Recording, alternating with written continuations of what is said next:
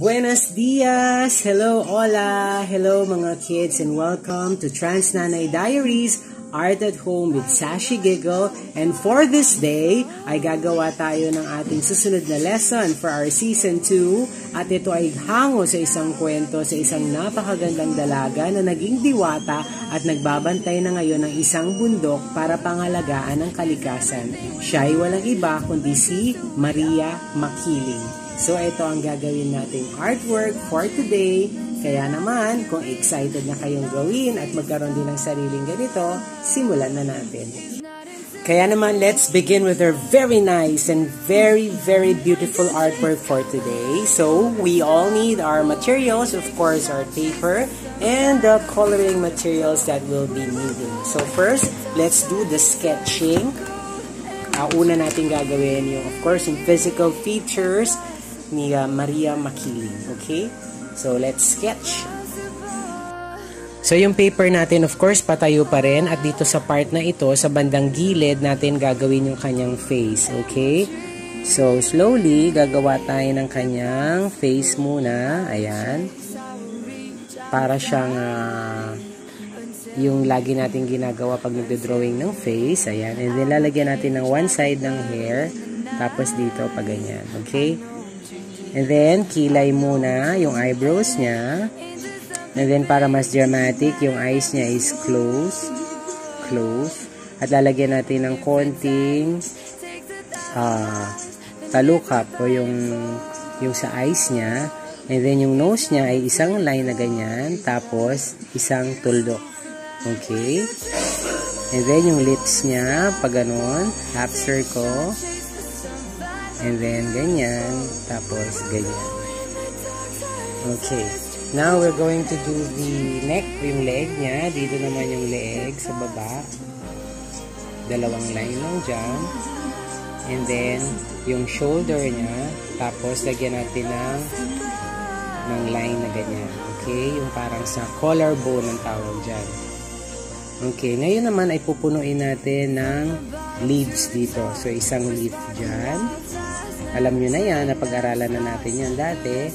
Isang leaf dito. Tapos leaf uli dyan.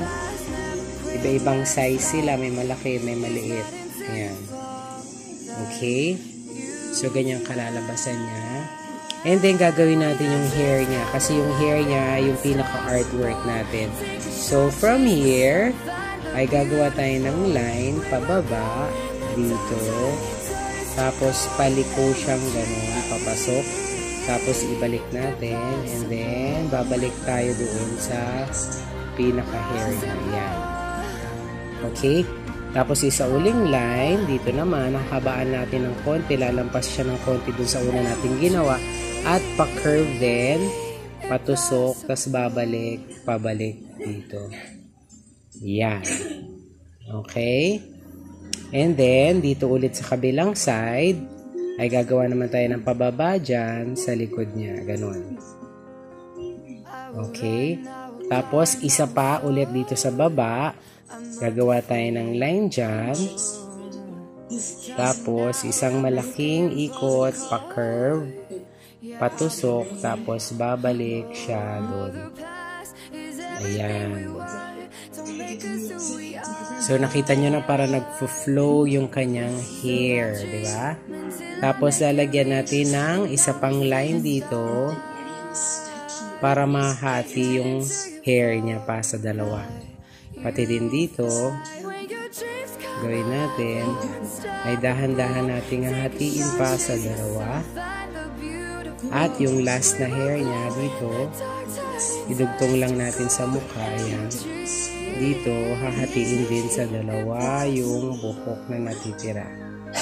Ayan, okay?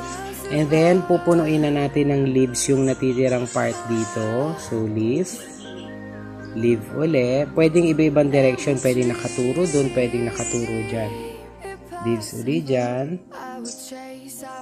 Tapos, leaf uli dito. Tapos, lagyan pa natin ng isa dyan. Okay? After nyan, ay pupunuin naman natin ng flowers yung dito. So, ang paggawa ng flowers is bilog, tapos may stem siyang ganyan. Ayan. Tapos dito rin, ganun din. Nagawa na rin natin to sa lessons natin noon, so magiging madali na lang sa inyo. So punuin lang natin ng flowers yung bandang baba. Ayan. Pwede siyang dikit-dikit para mas maganda, mas maraming flowers, mas maganda. Ayan. So gagawin lang natin ay pupunuin natin ng flowers tong part ng ito hanggang pataas. Ayan, so nadagdagan ko na ng mga flowers yung side na yan. Dito naman sa likod niya, ilalagay na natin yung mountains. Okay, so una gagawa tayo ng line, pa ganyan. Sa likod niya, hanggang dito.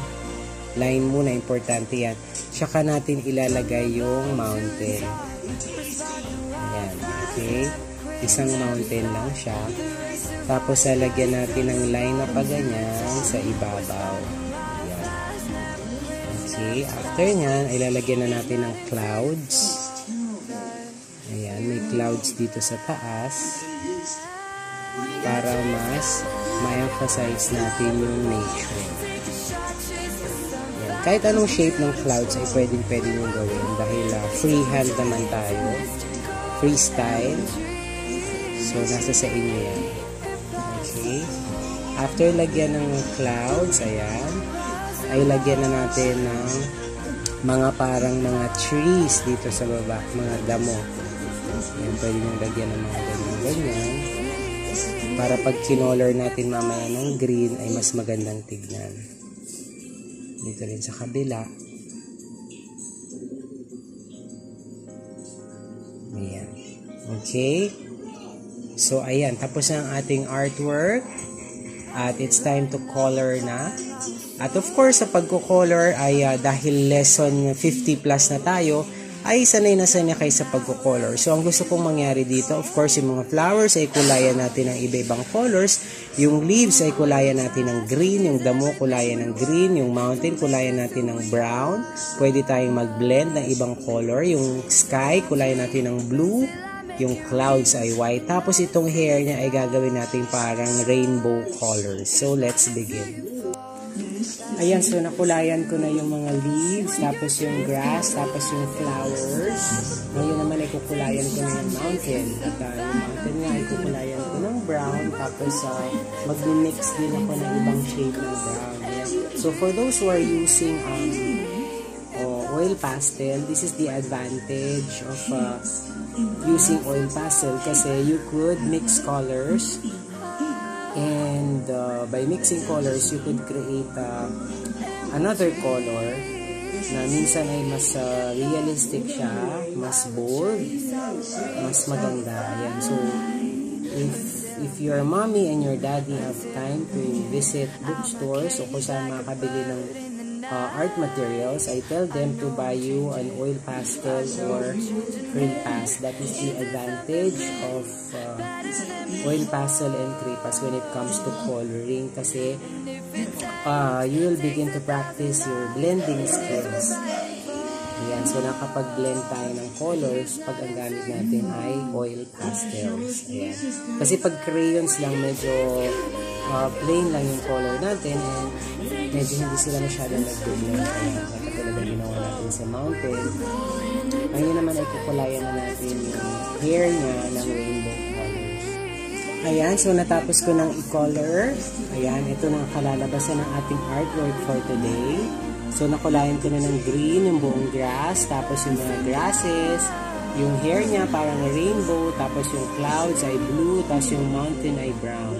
So, don't forget to take a picture ng inyong mga artwork at i-like at i-share ang video na ito para road to 500 subscribers na tayo. Kaya naman, kita-kita tayo sa susunod na art lesson. This is si Sashi, Giggle, and I. Thank you.